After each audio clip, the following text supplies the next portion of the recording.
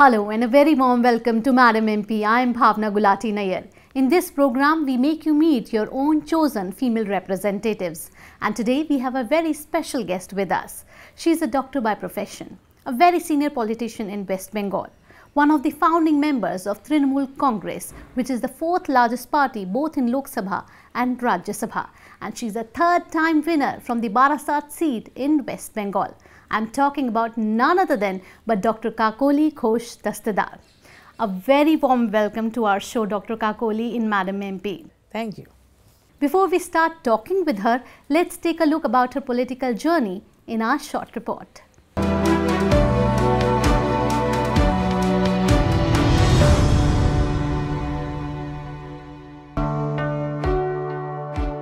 All India Trinamool Congress fielded the highest percentage of women candidates in the 17th Lok Sabha elections. And the party shone with the second highest party of 9 women MPs elected. Among them is a senior politician, Dr. Kakoli Ghosh Dastgir. Dr. Dastgir is one of the prominent political faces of West Bengal. A doctor by profession, Dr. Dastgir is re-elected for a third consecutive term in the 17th Lok Sabha from All India Trinamool Congress. Born on November 23, 1959, she gained her medical degree in MBBS and postgraduate training in obstetric ultrasound from R.G. Carr Medical College and King's College, London, UK. Dr. Dastgir has published many research works on test tube babies. Her family had a close connection to West Bengal and politics for 3 generations. Let's take a look at her political timeline.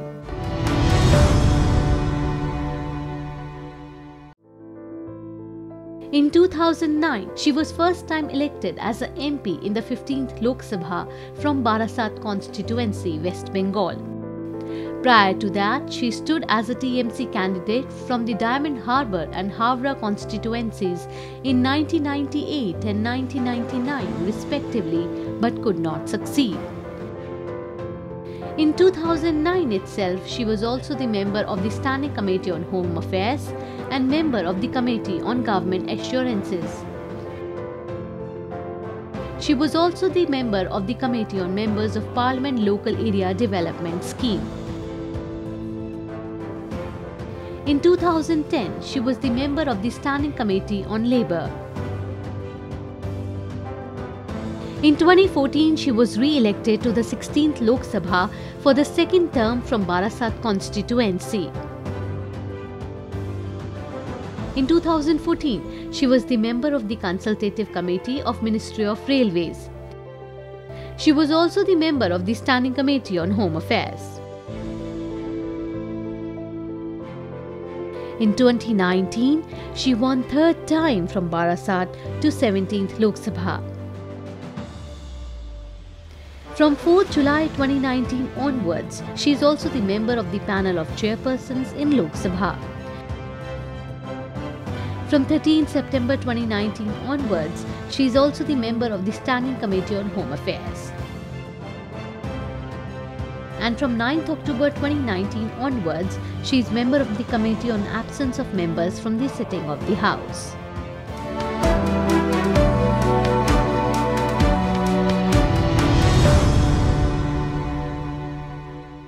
Dr. Kakoli, let's take our first question and talk about your political journey. You are now a third-time winner. You have made a hat-trick from Barasat seat from West Bengal. So how has been your political journey? It was very tough because it's not that only I am in politics for the last 3 terms as a parliamentarian. I started taking interest in politics in student life because we had a political environment in the house. My uncle used to be an MP and another uncle used to be a minister in the state. So we had discussions and environment of political discourse. I took interest and I started joining in student political forum long time back when we had Mrs. Indira Gandhi as the Prime Minister, and from then on, everything which was unparliamentary which was unconstitutional in the state of West Bengal. There was a lot of killing and torture on women and even villagers during the regime of the Left Front. I used to oppose, and in that act of opposition, I found Mamata Banerjee, or maybe you can say she found me, and we worked together. I have been with her for 43 years now. So I was with Mamata Banerjee, she got elected, then she became a minister, and all through I was with her. And in 2009 she fielded me in the Barasat seat, which was then occupied by Forward Bloc. So I defeated the Forward Bloc and did it again and came here. Dr. Kakoli, I would also like to ask that you were a doctor by profession and you have written on a lot of journals and books on medicine. But what have made you join politics and especially Trinamool Congress, starting from Trinamool Congress? So how has been the journey from a doctor to a politician? I would rather say that I was into politics before I became a doctor, because student politics attracted me when I was in class 9 and 10. And I should take, that time we didn't understand what politics was. But suppose somebody needed help for books, I would be there. Some social activity which would keep me involved in a slum dwelling children, I would be there. So that came before. Right. And I became a doctor much later in 1984. And this started in 1975-76, so 10 years. Right. So I am a socially aware person before I became a doctor, and after I became a doctor, definitely the social awareness increased, because there are many patients who need care, who need help for medicines. So naturally I think it is intertwined, and I was the first person in the country to have started transvaginal Doppler ultrasound. First person. Nobody before me did ultrasound this type in the country. Dr. Kakoli, as we all know that women are very poorly represented in our lawmaking bodies, but there was one party, TMC, that nominated 41% candidates in 17th Lok Sabha elections. So what you have to say, that where at one level we are talking about women reservation in parliament, but at the other level TMC nominated 41% candidates, and a lot of women candidates from TMC have turned out to be member of parliament. Yeah, my salute to my leader, because it is my leader's wish that 41% women were fielded, and after winning I think we are 37% after winning, because out of 22 we are 8 in Lok Sabha, and even in Rajya Sabha out of the members there is a lady. So it is Mamata Banerjee who is trying to bring the women forward, empowering the women, and besides the elected bodies of Rajya Sabha, Lok Sabha in our state, she has started the Swayam Siddha program, that is empowering the woman physically. She started the Kanyashri, that is empowering the woman educationally. And she started, you would be astonished, health scheme, the health card. Up to 5 lakhs rupees per year a family is entitled to free health care in the state. But the card will be issued in the name of the woman of the house. The head of the family is a mother. Right. So she is empowering women, and she has fought a long battle herself to get recognition. And being a woman, she knows the woes of a woman. So it is all her credit. Dr. Kakoli, you are a very senior politician from West Bengal, a third time MP now, and you are now also a panel chairperson in Lok Sabha. You sit on the chair. So we would also like to know about that responsibility. How do you face all the member of parliament sitting at the chair, and how do you maintain that decorum in the house? Yeah, it is different, because you see, when we are in opposition, we just don't oppose for the sake of it. We have to talk by the books, by the rule book, and we also as opposition we talk outside the rule book. We create a lot of hangama. I think the house belongs to the opposition. It is the duty of the government side to run the house, and it is the opposition's duty to act like a watchdog and bring to the notice of the government what is wrong in the country. So we can put it through rules, we can be unruly also, the opposition. Right. But when I'm on the chair, I have to go by the rules and I have to maintain law order. I have to of the house. So it is vastly different. Both are vastly different from one another. What do you think, when women are in power, the responsibility increases on women leadership as well? Do you think the laws which are made are gender sensitive? Do you think the parliamentarians that talk about democracy are gender sensitive? Because we have seen a lot of times, Dr. Kakoli, this time that you have been very disturbed in parliament. You're not very happy with the comments or with the way the 17th Lok Sabha was started.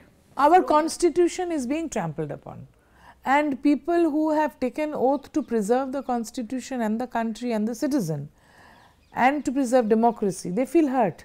So people like us who have worked for democracy, we feel, definitely you are quite right, we feel hurt, and we still feel that the decisions being taken by the government are always not in keeping with the constitutional provisions. So naturally, when the constitution is being trampled upon and the provisions being trampled upon, what the founding forefathers decided for us after a lot of deliberation, many intelligent people sat through nights, burned the midnight oil to give ourselves the provisions. We are just, due to mere strength of numbers, trying to do away with that, which is not healthy. And no political party is going to remain here in power forever. Absolutely. So when somebody else comes, then they will also undo this wrongdoing. They will definitely, that day will come. If not tomorrow, maybe day after. But as of today, it is a sad day. You are also a member of the standing committees. You are a member of the Standing Committee on Home Affairs. Tell us about that and role of parliamentary committees in strengthening democracy. You see, it is like a watchdog.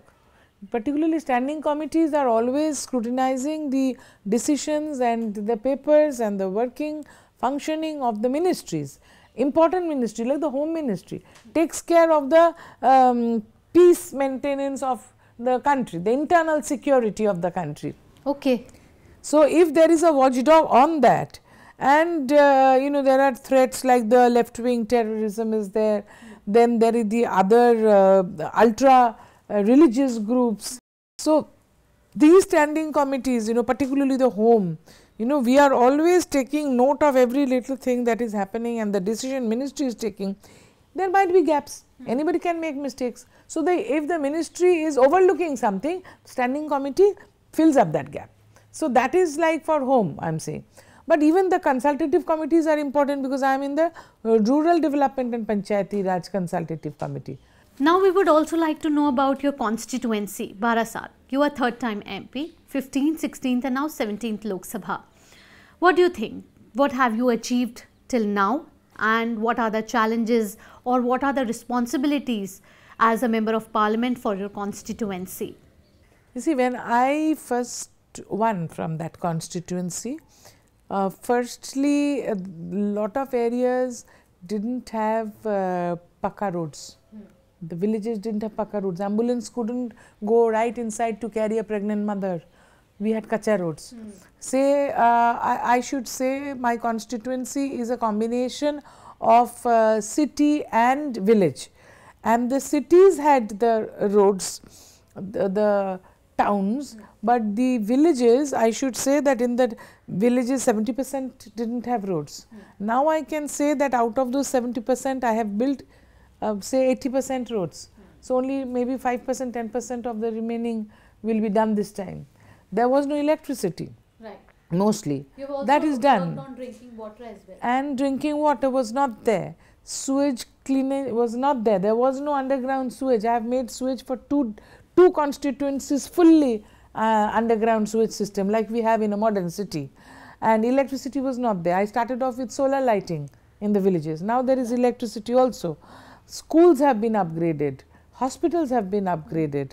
So there is vast change from what it was when I first came and now, but still some work has to be done. You are one of the founding members of Trinamool Congress, and Mamata Banerjee being the Chief Minister of West Bengal, she is very close to you.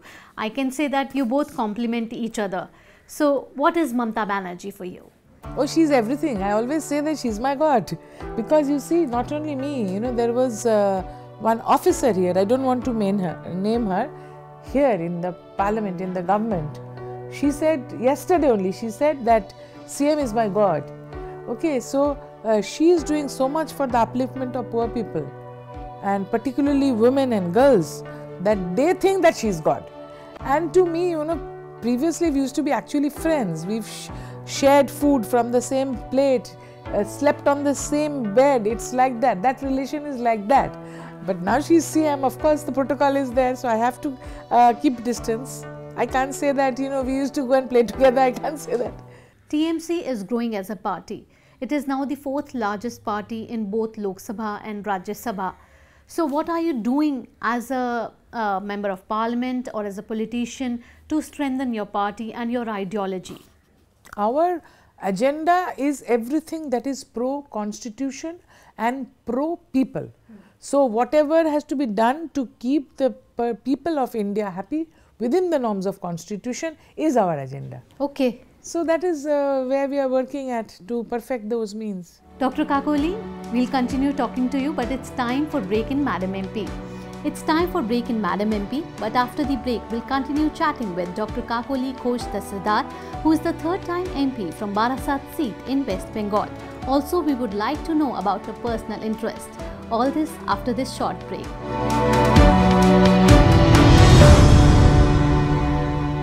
Welcome back after this break. You're watching our special program, Madam MP. And today we have with us a very special guest, Dr. Kakoli Ghosh Dastgir, who is a 3rd time MP from Barasat seat in West Bengal. And in this segment, we'll talk about her personal interests.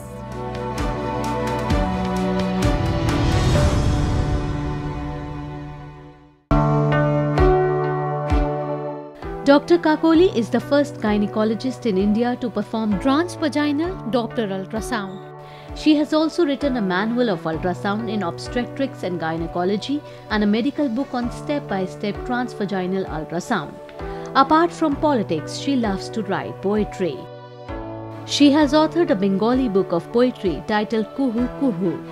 She is also the chairperson of Women's Wing of All India Trinamool Congress, Banga Janani Bahini. Dr. Kakoli is also involved in many social activities. She has worked with Mother Teresa for poor. She is also running Amritika Shishu Bikash Kendra School for poor children from BPL families since last 6 years. These children are also taught music and other vocational courses.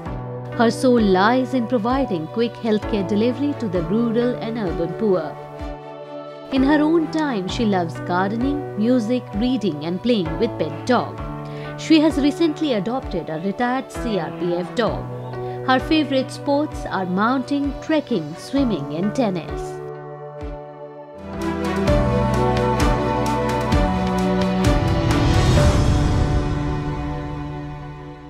I am quite a domesticated person, you can say, because I take a lot of time off from my busy schedule to maintain the gardens wherever I live, In my houses, I have gardens. I have a lot of inclination towards farming, vegetables and fruits, and I do it, and we don't buy any vegetables in our family because we are scared of the pesticides and the chemicals that are being used, which are causing cancer.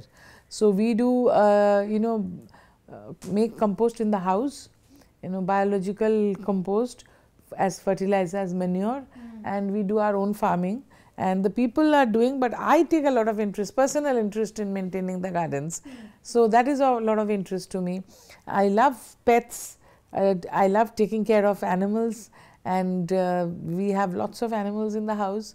So I do it personally myself. The other family members say hi, hello, but I do it personally.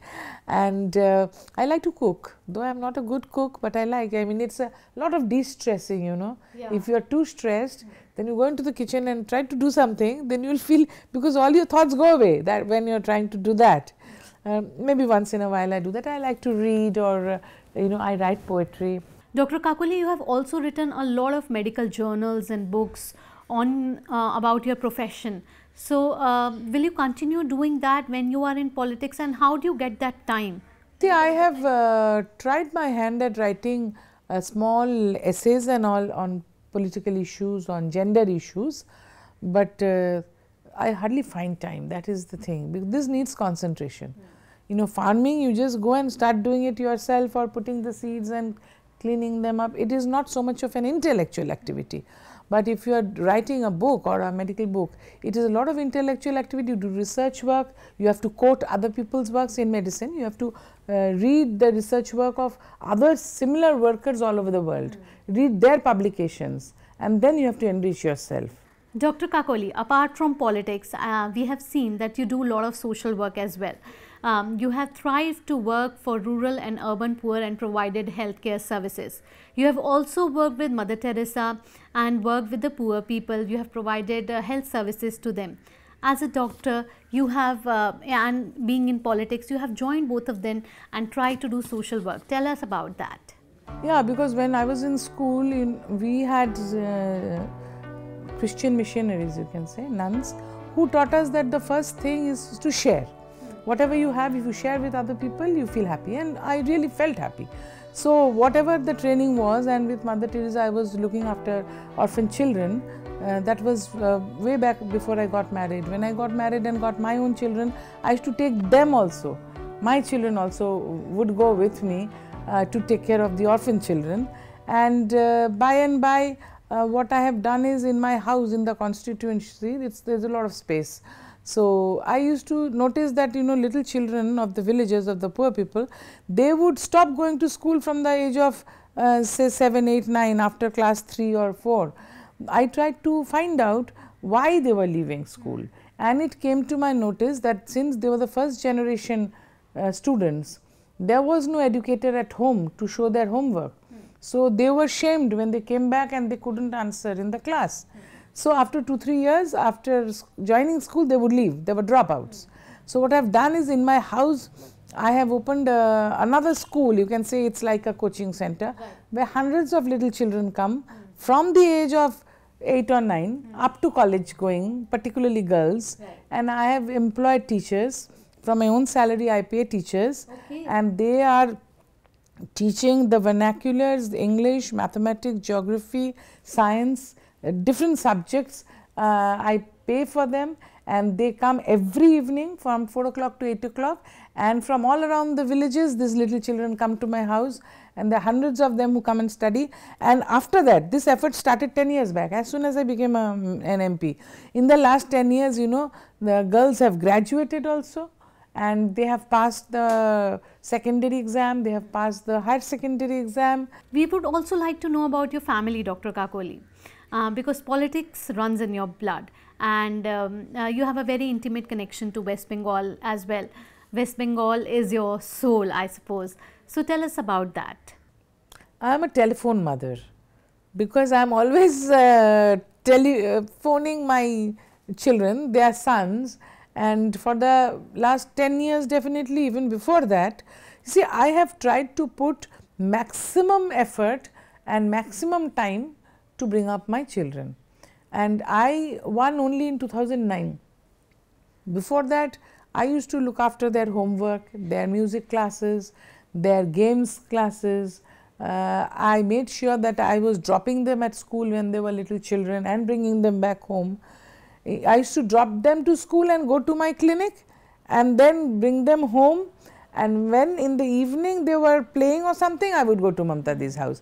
She would tell me around 8 o'clock that it's already 8, you go home because you have to feed your children, because she was also introduced to them.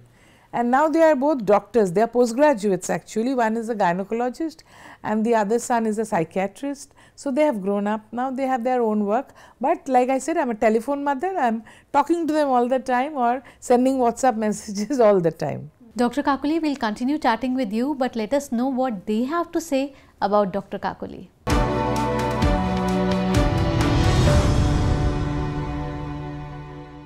I'm very happy to relay this message for my mother, Dr. Kakoli Ghosh Dastgir.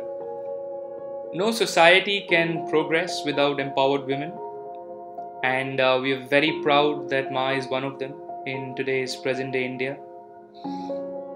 Ma is a simple, almost childish human being, yet she is a self-made, fierce and extremely independent woman. We are very proud of her honesty, her integrity, her passion, her commitment towards her work, towards her people, and towards her public responsibilities. And we are frankly inspired by her fortitude and perseverance, especially in the face of adversity. In all honesty, I haven't seen anyone work as hard or with as much passion as my parents. On the personal front, Ma is like the sunshine in our home. She is literally like the nucleus around which all of us revolve. It is remarkable to watch her balance her public responsibilities with her role at home, and everything with a smile, everything with good cheer and staying happy. We just owe so much to her. We love her. I miss her sitting here in Cambridge, and wish her all the best and greater success ahead.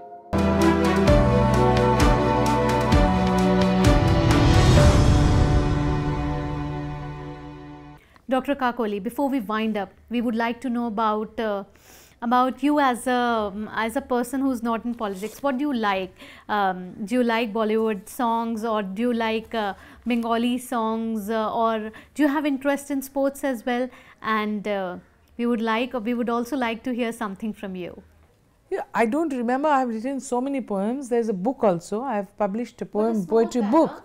But there is one about empowerment of women, and one about that, like, we say Children's Day, we say Mother's Day. I don't subscribe to that. I think every day should be Children's Day, every day should be Mother's Day. You should respect your mother every day. You should take care of the children every day. Absolutely. So to this effect there is one, but I don't remember because I write so much that I don't memorize it. It's all in the book. My last question, Dr. Kakoli. Any message for the young people, for the women? Whom do you think would be listening to you, your constituency, who likes you, who admires you, would like to listen a message, an inspirational message before we wind up the show? No, I would say that we have to work very hard. Nothing comes easy.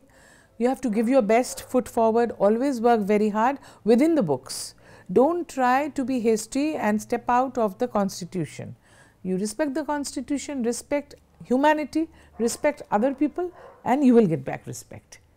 Dr. Kakoli, thank you so very much for talking to us, and Madam MP, you're actually an inspiration for everybody.